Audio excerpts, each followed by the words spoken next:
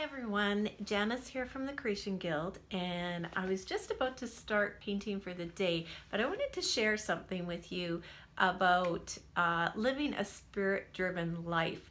And a thought that's been on my mind a lot lately is surrendering to that divine plan and allowing and letting go. And I thought maybe you might actually benefit from some of the thoughts that have been going through and the way that I try and surrender each day. So when you're living a life that is spirit-driven, it does require surrendering. And when you think that you've surrendered to this divine plan, you need to surrender more. So I find that it's a daily practice for me. I have been a do-it-yourself for all my life, a go-getter. I need to do it. If I want to get it done right, I do it myself. And so surrendering for me is something that's always been very, very hard. And it's taken me years and years of building trust with the universe to allow me to get to the point where I'm starting to surrender more. And I realized this week that I go through the flow of surrendering and then it tightens up again and I need to surrender even more and let go even more. I tend to keep going back to that control every so often. So here are some steps you can take. There's actually 4 steps here that you can take to help you release to that surrender. So first thing is, when you get up in the morning, you need to move. Exercise helps get the blood flowing and it helps move the energy too. So no matter what kind of exercise you do, whether it's walking, running, swimming, yoga, it doesn't matter. What you're doing is you're actually raising your vibration when you do that. It rises the energy up to meet that of the universe. So that's the first thing you need to do, especially if you're feeling a little bit in a slump, a little bit of sluggish energy. That is the best thing to do. Just get that blood flowing and get that energy moving and rising up to meet the universe. The second thing is after that you need to meditate.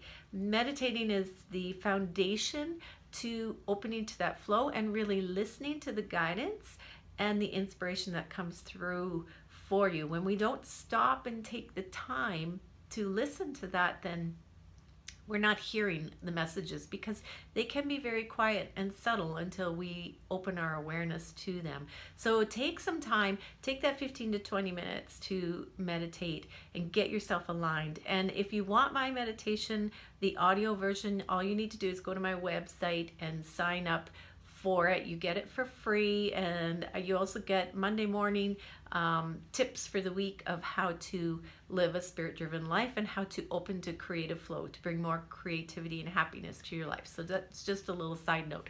So move and then do your meditation. The third thing is while you're in that meditative state, ask some questions. Ask questions like, what is trying to evolve in my life right now? What's trying to emerge? What is it that needs to come through me?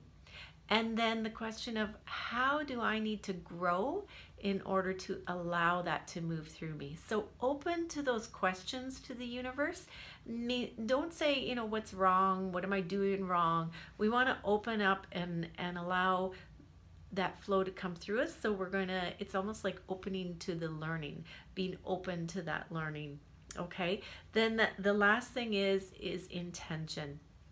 So you need to show up each day with the intention that you are going to allow that flow to move through you. So you're not handing over your life in any way. The universe has your back and you need to learn to trust that. And that takes time, but becoming aware of how the universe has your back, becoming aware begins with your intention to say, here I am. I'm going to start my day. I'm going to put 100% into my day, and I'm open to whatever comes through. And then being aware, right? Taking time to notice, how are you supported around you? What are things that are unfolding that are supporting you? So it's almost like, imagine driving down a country road and beautiful day, clear road, there's no traffic, and you set your car on cruise and just sit back and allow the car to take you to your destination. So just letting go of that control and trusting that things are going to work out better than you could ever imagine. The universe is way more powerful than we are, and it wants you to be happier and more full of joy than you could ever imagine. And the universe has the power to maneuver events in life and let things unfold in a way that you couldn't even imagine. So stop trying to say, this is what needs to happen in order for me to be happy.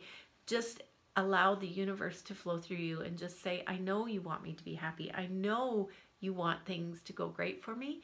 So I will get out of the way, and then I will be here to do whatever you send the inspiration to me to do. So hopefully that helps you. And